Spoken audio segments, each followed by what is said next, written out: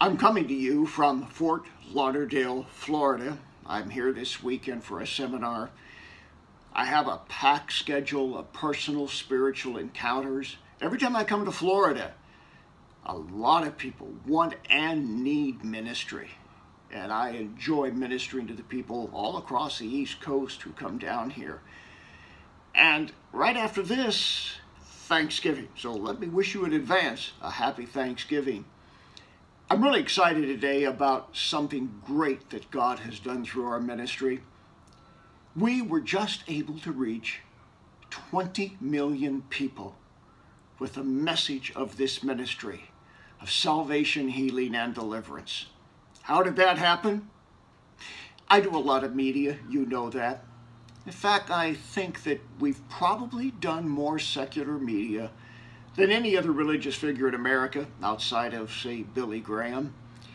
God has favored us to have a message that is looked on with great interest by the secular world, from Oprah to Dr. Phil to CNN and all the major networks. There are so many hundreds of interviews and documentaries that I've done with almost every single major network in America. I've lost track. And in all of these cases, it didn't happen because we sought it, they sought us.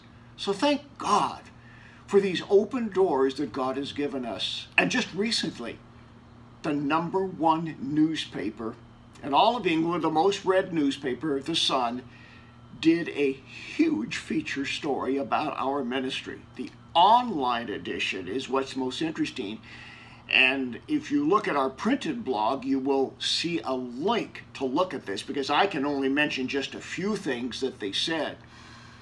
It included 15 pictures, links to our International School of Exorcism, and also links to some of our YouTube videos. Can you imagine that? Now, this is a secular newspaper, and they are, in effect, promoting what we stand for. That's astounding. Now, that figure of 20 million comes from all the people who read it. It's the most passed around newspaper in all of the UK. They don't have an actual circulation of 20 million, but that's the number of people who touch the hands of that newspaper.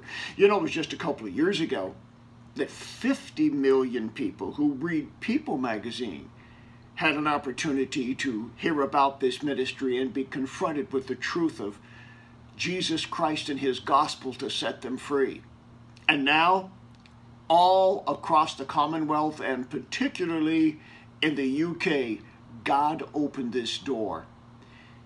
I want you to read it. I want you to get the exact quotes of what they said about this ministry. Frankly, it's almost embarrassing for me to quote it back to you. I'll just let you read it. At one point, they talked about our modern use of technology and the fact that we have, again, millions, more than 10 million, watching on YouTube, and how we use that in a very professional way to get out our message. They did talk about the International School of Exorcism. We're expecting many, many people to enroll in the school as the result of this, so we can raise up an even larger army to set the captives free. And at one point, they made some very kind comments about the gentle nature by which this ministry reaches out to people.